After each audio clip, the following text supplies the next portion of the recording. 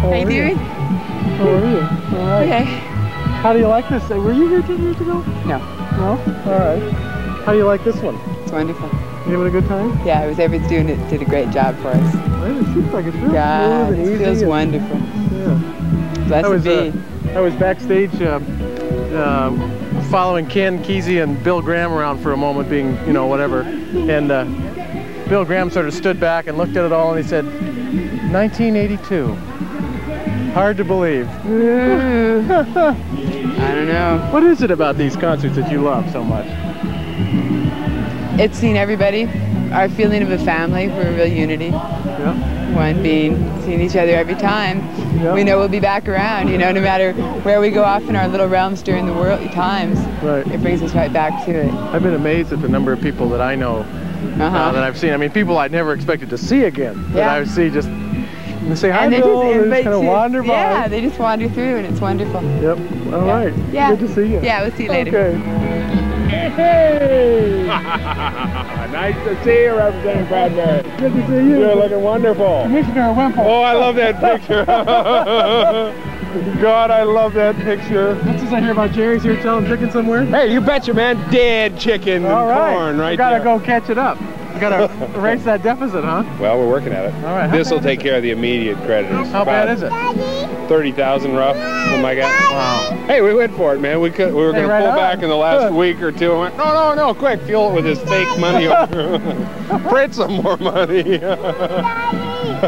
But it worked. How's it going? Fine. Right. I've been trying to log, which is about like fishing this time of a recession. No place to sell it. But we got some interesting things going. Some Pacific Rim markets. All right. Hardwoods and Japan and things like that. And you would, a few things like that. What are you doing on that? Because I'm working on a little slideshow to take around to people about some of the things we're not doing in wood products that we could be doing. Well, I'll tell you what. What's happening. Well, the best thing I could do would be to turn you on to the guy that's running the chicken booth over here. His name is Rick Herson. He's standing right behind Russ. All right. And he could tell you a whole bunch about the Pacific Rim. It's right out of that 18-page pamphlet. It's just millions there waiting for us. 4 1/8 by 5 1/8 metrics. And all you gotta do is move it a little. Just move a little bit, you got it. Were you here 10 years ago? God, I was in the area, but I didn't get out here. You didn't get out here? No, I didn't get out. Do you make a regular habit of getting to Dead concerts? No, as a matter of fact, I don't. But I got to this one. Curious.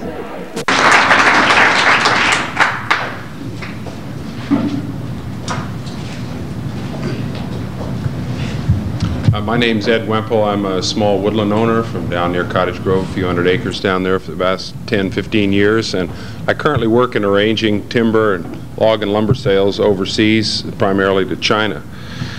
I'm sure the irony of financing a stabilization fund through a lottery hasn't escaped anyone in this room any more than it's escaped me. And it really does point out that the timber industry in the Northwest is a real gamble. Always has been, still is. Boom and bust. Doesn't have to remain that way, but I attended a conference that Don Flora was a speaker at a few weeks ago, and John Buter from OSU pointed out that in his 25 years in the industry, he'd never been more uncertain about the future than today. And other speakers, while agreeing with that, also pointed out that this is the most opportune moment for the purchase of land and timber that they'd seen in the last 40 years. If you have a plan. So you can go back and forth on this either way. I have some suggestions here, I think, where people might be able to take advantage of this situation if you have a plan. I've worked on cooperatives in the past. I helped start the Hodads. I worked on the West Fur buyout to some extent, that mill in Oak Ridge. And I've worked with people's utility districts across the state to help them start replacing privately owned utilities. And there's always an argument not to do it. It won't work. It's not profitable. It's bad policy. But it's our best gamble now if you're going to gamble in the timber industry, and you have to. Because the industry is in transition. And my bet is that many of the new owners are going to find worker-owned mills to their advantage. Why? Because a lot of them are going to be absentee owners, absentee managers, and they're going to want stability, and they're going to want support from the local communities. The setting's been well pointed out by these gentlemen here in Northwest Timber. The old growth is almost gone, but with intensive management there'll be a lot of small timber coming on. There'll be a lot of thinning that could be done now that would bring out small timber, and the intensive management will bring even more on. And there's always going to be a demand for Doug fir, the best wood in the world for construction. The current owners in the industry, many of them, are stuck with high interest loans, as was pointed out from the boom part of the period 5-6 years ago. They're stuck with high federal stumpage that they're having to get bailed out on, and they're locked out of exporting logs, which is the main overseas market currently, as Mr. Hislop pointed out. So they want to sell. They want to sell their land, they want to sell their timber, and they want to sell their mills all together, big packages. I've seen 10 different pieces with about 6 billion board feet, 500,000 acres. They all have mills. They're all with timber. Some of it young timber, a lot of it young timber. And they want to sell the land too. Just get out, cash out for their own reasons. So who are the new owners? Overseas and institutional. And you can read that: China and the insurance companies. Because China is the biggest market to come. They're going to want the timber over the next 20 years, maybe 50, until they get their own intensive management together. And the institutional investors, primarily insurance companies, see timber here in the Northwest. They do have a plan, and they do see it as a good investment, one that they can make, get in, and stay with for many years and give returns on those investments. Now, China, they want logs now. But the problem is that the logs we're going to have available for them are small logs, and it takes a modern mill to get the best return from that. So they'd like to get our old growth, but that isn't going to be there much longer, and they have to make this transition. We would like to export lumber to them, semi-finished, finished lumber, so that our people are here working in the United States. Can't send the logs over. They don't want them because their mills are set for the big logs, and they're not getting a good return. So they're going to have to either build the mills over there, which they will over time, and they're going to have to work with the mills here, the existing ones, to upgrade them so that they can use those small logs and get them semi-finished before they come over. And of course the insurance companies, the institutional investors, are looking for that long-term investment. But they both need local management, local support from the communities, because that brings stability. They're not playing the market for short-term investments. They're looking at long-term. So everyone benefits from this situation. Unlike the takeover situations, the hostile buyouts, we have a situation here today where in many cases there is potential benefit for all parties, and perhaps this is not realized right at the moment by the buyers and the sellers, but it's something that can be brought to their attention. Because the old owners will get out and they'll make cash in doing it, the new owners will get the logs and the lumber that they want, the community will get stability from the mill revenues. That adds up to stability all the way around. That's our main opportunity today, is to work with the new owners before a crisis as well as during, to anticipate, as has been pointed out here today. Take a little time beforehand.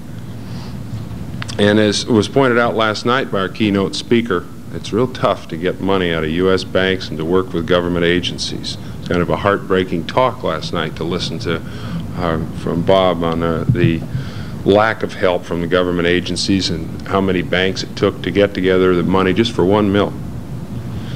But by joining with these new owners who don't want the mills, they want the land and timber, they want the investment, they want the logs over a long term, they don't want the mills. But the mills will add to what they have in their investment if it's explained to them. And we need to use our state and local officials who have been so helpful to communicate and to negotiate those needs to the new owners. Of course, they're not really new in the sense of foreign capital. It's always been here. China's money's been here before, Japanese money's been here before, but it's escalated. And I think that the term fusion is the best term for what's needed now in Oregon and our timber industry in relating to overseas capital. I mean, of course, a peaceful fusion of capitalism and communism, not the term that would be applied in harsher circumstances, but the world needs an example of peaceful fusion. China, of course, is moving towards capitalism. It's how you spark curiosity, you spark ambition, and that equals more production. And they have to reabsorb Taiwan, which is the golden goose of capitalism. And they have to do that without killing that golden goose. Oregon is right in the middle of this situation, this fusion situation that's coming. Because we have two sister states, that equals preferential trade. One of them is with mainland China, a province in Fujian, which a fellow named William Mulholland took to our state legislature and had a measure passed with only one dissenting vote to make Fujian our sister state. And Jerry Rust, county commissioner here in Lane County, went on that delegation over to begin that situation, which is forever, be friends forever there. And our governor signed that, and he also signed a proclamation with Taiwan. So we're right in the middle of a situation here that's going to require some diplomacy and some answering of economic questions. And we can all gain from the answers here. And China is going to want to reach acceptable terms as they come into Oregon, as they bring their capital in. And to my mind, part of that equates to worker-owned mills. And Oregon has best tools for this kind of fusion. Cooperatives, we have land use laws where we've recently had it affirmed that the counties have a role to play in forest practices in determining how they will be handled. We have the stabilization fund money to look at these initial buyouts, to be a part of these initial sales. And we have helpful public officials. Bill Bradbury, who was here yesterday, state legislator, Jerry Rust, the whole legislature was helpful in finally passing this kind of measure. And with these tools, our communities can request of the new owners to be responsible to avoid this boom and bust cycle. Worker-owned mills, long-term contracts with the landowner for the use of that timber coming off the land to run through that mill. Sensible forest practices. Thinning applies in many cases with the young timber rather than the clear-cutting practices of the past. No spray. There's another good practice that's been taken some time to institute. And I think they can use the export and domestic markets to stabilize a situation that's been up and down, it's pointed out in graphs, it's been pointed out in this industry for years and years, rather than being stuck with one or the other, as current owners are. But we need a catalyst. Yesterday, Mr. Dawson pointed this out, Mr. Courtwright pointed this out. Somebody has to take these pieces that are here now, put them together, because the people that are currently working in the mills have got their hands full. They need advice. And the people that have the fund aren't out looking for the opportunities to invest. There has to be a catalyst. And the people in this conference are the ones that are going to have to serve that purpose initially. Because you have to prevent a crisis from being the only time you take action. You have to anticipate. And this is our opportunity to work in the middle of an overseas need for timber and Oregon's need to avoid the boom and bust cycle of the current industry. This combines really the best of central planning, local control. New owners that want stability, communities that want stability. And in this transition is our opportunity to step in and create a better economy that's in everyone's interest, not through contesting these situations as in the past, but by planning cooperation between interested parties, consultants, communities, investors, unions, Chinese, government agencies. Thank you.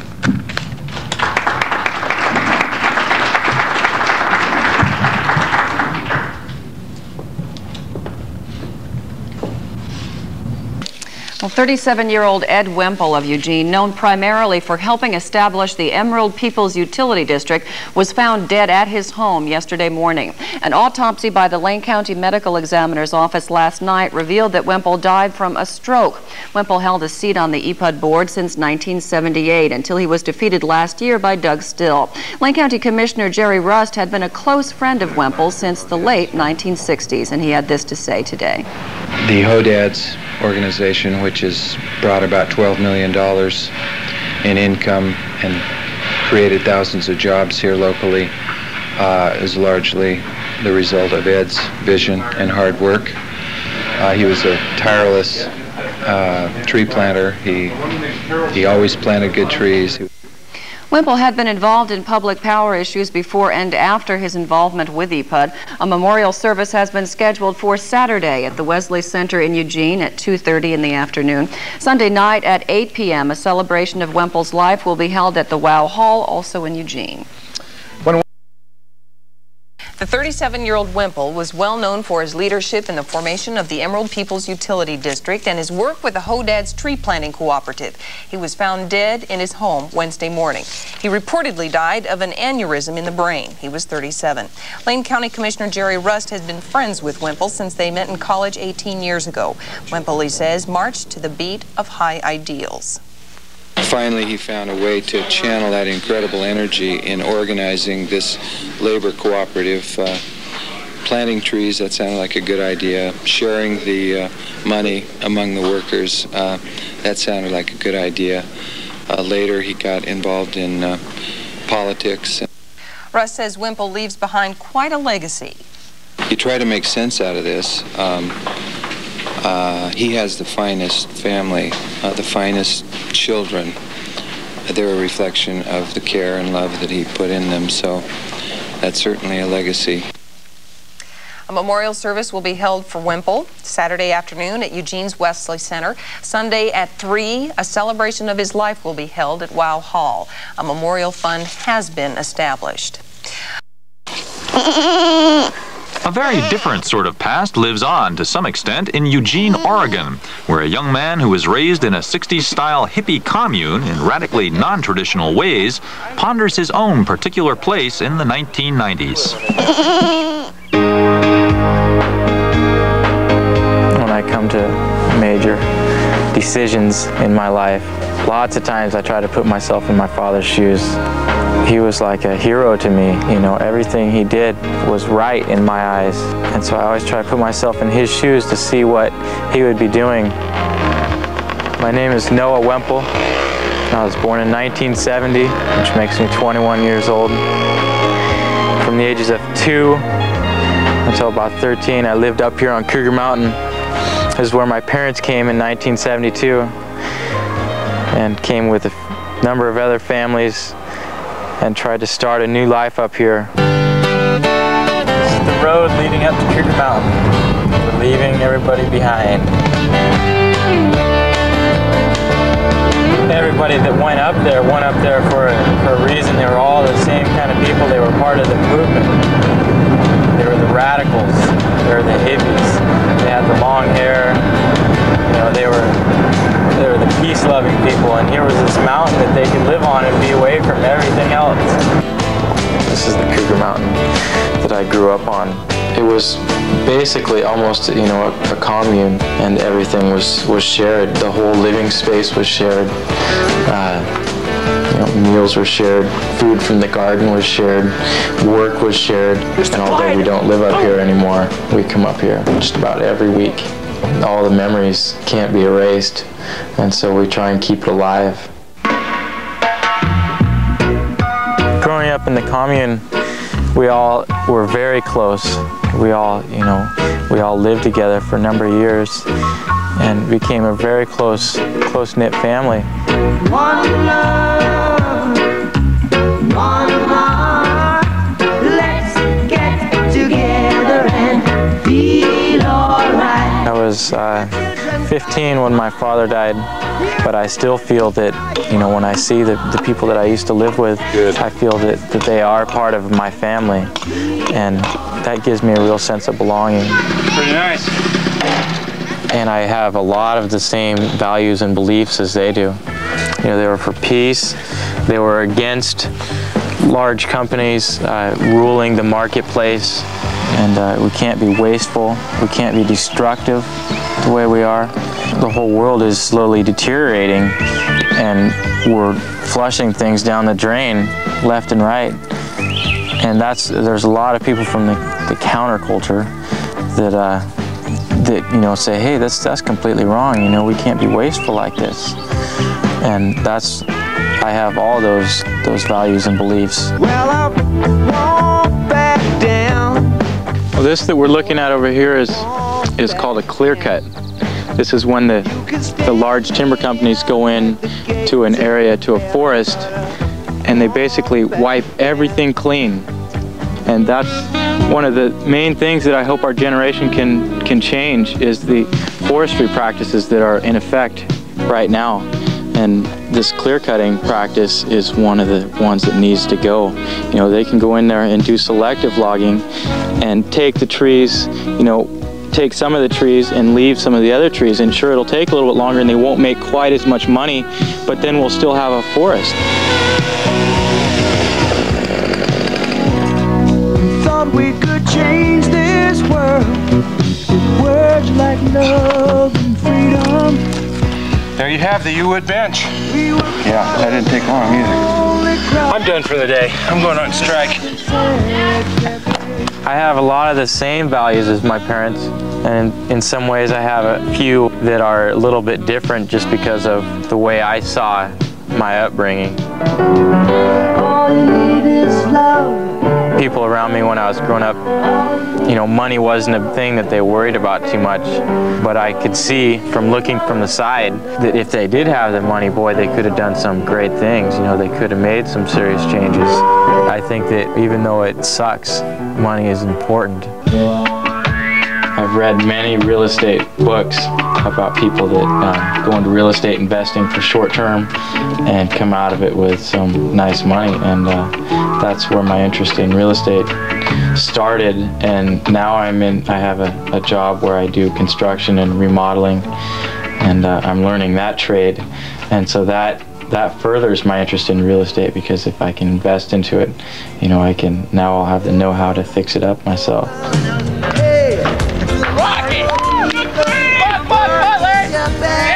I think that our generation is going to force the generations above us to, you know, to take a look at us, at what we're doing and what we're trying to do, because we're just simply going to do it with or without them. You know, we are going to stand up and make a change in the world, because I think that we're conscious enough to realize that we have to do that. If we are to succeed, we need to learn how to learn. And that's what my father told me over and over, was you just need to learn how to learn. And if you can do that, then everything else will fall in place. You don't know your past, you don't know your future.